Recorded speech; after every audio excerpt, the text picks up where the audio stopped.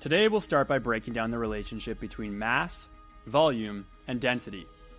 These three concepts are closely connected, and understanding how they relate to each other is key to figuring out why some things float, why some things sink, and how materials behave.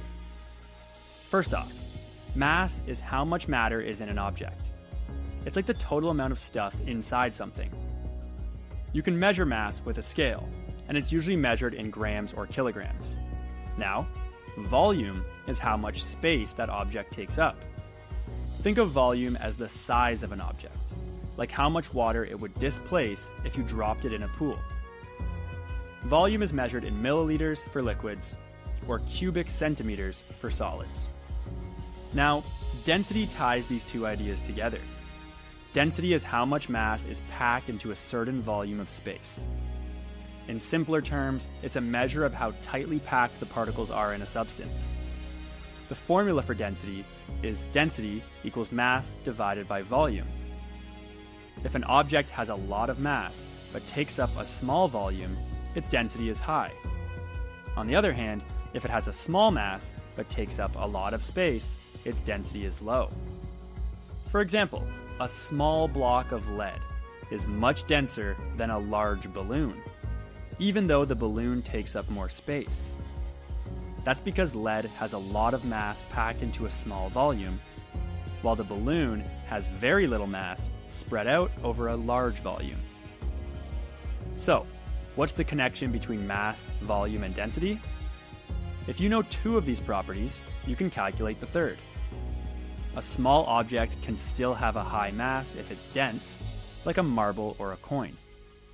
Meanwhile, a large object, like a pillow, might have a low mass because it's not very dense. That's why a small stone sinks in water, while a large piece of foam floats.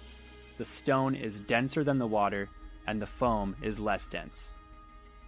Now, let's use the particle theory of matter to explain the difference between solids, liquids, and gases in terms of their density. The particle theory tells us that all matter is made up of tiny particles that are constantly moving. The way these particles are arranged and how tightly they're packed together help explain the differences in density between the three states of matter. In solids, the particles are packed very closely together in a fixed arrangement. They don't have much room to move, which is why solids have a definite shape and are usually more dense than liquids or gases. Because the particles in a solid are so tightly packed, there's more mass in a smaller volume, which means a higher density. For example, metals like iron or gold have tightly packed particles, giving them a high density. In liquids, the particles are still close together, but not as tightly packed as in solids. They can move around a bit more freely, which is why liquids can flow and take the shape of their container. Because the particles aren't as tightly packed as in solids, liquids tend to have lower density than solids. For example, water has a lower density than a solid block of ice because the particles in liquid water are slightly more spread out than in solid ice.